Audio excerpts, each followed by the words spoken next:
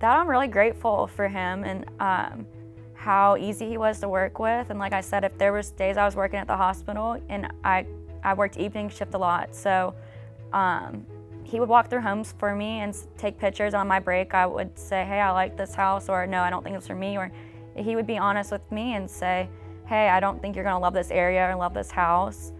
One house we walked through had a farm in the backyard, but we didn't know that it had a farm. And so he's like, I don't think you're gonna love living here too much. And I said, oh, you know, I think you're right.